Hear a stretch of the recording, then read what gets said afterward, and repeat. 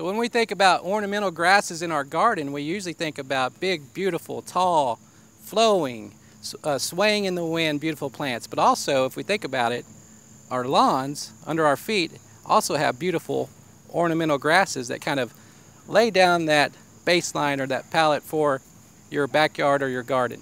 And so in Oklahoma, we can grow several different types of turf grasses for our lawn. One of those that's probably the most popular in Oklahoma is bermudagrass. And so bermudagrass is actually a species that was introduced to the United States.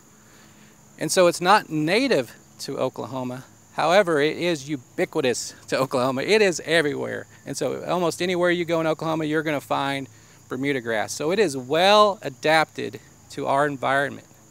And actually, a lot of the grasses that are sold and marketed as sod or even as seed around Oklahoma, bermudagrass is going to be the top seller. And even at Oklahoma State University, we have a breeding program where we develop new and improved bermudagrasses that do quite well in many conditions, including some for your lawn.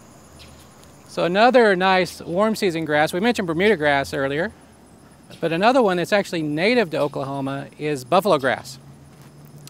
And so buffalograss is a nice Oklahoma grass, being that it is one of the few native grasses that we can actually use as a turf grass. Now the trick here is it's got a little bit different use than the bermudagrass we mentioned earlier. Now both of these want to be in the full sun, and they don't like shade very much, but if you're out in the full sun, it can be nice choices. The thing about a buffalo grass lawn is it has that native look to it, and you can also intermix it with other native grasses if you choose. And actually that's originally what they did here at the Welcome Center at Oklahoma State University. And so this grass will spread through stolons and fill in areas. The thing about it though is if you have a little bit of Bermuda grass and buffalo grass in the same area and they're competing, oftentimes the Bermuda grass will just win out, especially if you're irrigating, fertilizing, and things like that. So one of the keys is make sure all the Bermuda grass, or other grasses for that matter, are completely removed before you go in with a nice native planting of buffalo grass. Here in the Oklahoma shade, another great turf grass for us is tall fescue. Now the reason that we grow this in the shade is it is a shade tolerant turf grass. And some of our other grasses like Bermuda grass or buffalo grass do not grow well at all in the shade. So oftentimes you'll see a multi-species or at least two species growing in a lawn if you have a lot of shade. So here we have tall fescue. Oftentimes it is also kind of mixed in with another Oklahoma turf grass that can be used, Kentucky bluegrass. However, the caveat is for most of the state, if we're going to use tall fescue or tall fescue blended with Kentucky bluegrass, really the shade is about our only option for that.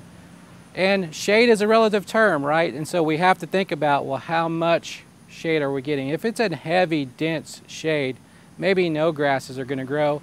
And you need to think about alternatives such as shade-tolerant perennials or even hardscapes.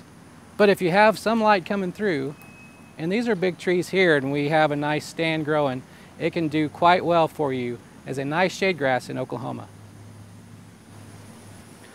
So here's an Oklahoma turf grass that can do well in the full sun or in the partial shade, and this is zoysiagrass. The nice thing about zoysiagrass is it's very tough, hardy grass for Oklahoma. So the difference with zoysiagrass and say a tall fescue or tall fescue Kentucky bluegrass blend is that with the cool season grasses, the tall fescue Kentucky bluegrass, it can grow well in the shade, but not as well in the full sun in most of Oklahoma.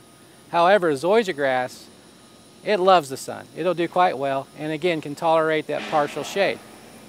And with the zoysiagrass, it can grow from stolons, from sprigs, and through rhizomes underground. So you can purchase sod or plugs, or even there is some zoysiagrasses you can buy a seed for it too. But what I would recommend is it's a little bit slower growing. So if you're going to go with zoysiagrass, I'd recommend just go ahead and sodding, just because you have that instant lawn, instant establishment. You can plug it, just be aware it's going to take a little while. So in the southern part of the state, we can also grow another Oklahoma turf grass, St. Augustinegrass. Now the reason I say the southern part of the state is St. Augustine grass does not have the cold tolerance as some of the other turf grasses. And so if we keep it closer to the southern part of Oklahoma, it can overwinter quite well. Now St. Augustine grass is going to have a coarser leaf texture or a wider leaf blade, but it's very popular across Texas and southern Oklahoma, can do quite well. So while your beautiful ornamental grasses can make a great border or a great addition to your landscape, don't forget about the ornamental turf grasses for your great lawn, for your backyards, for your front yards.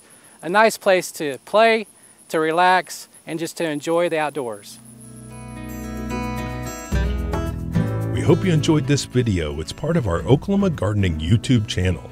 You can also find even more videos on our OK Gardening Classics YouTube channel. And join us on social media for great gardening tips, photos, and discussion.